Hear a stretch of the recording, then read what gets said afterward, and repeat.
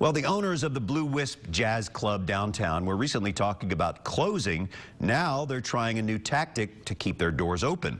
They've hired a general manager to address service issues at the 35-year-old club that moved to 7th and Race last year.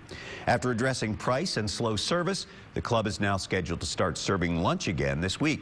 We're told the new menu will be priced around $8 or less per person. Blue Wisp also serves dinner 7 nights a week.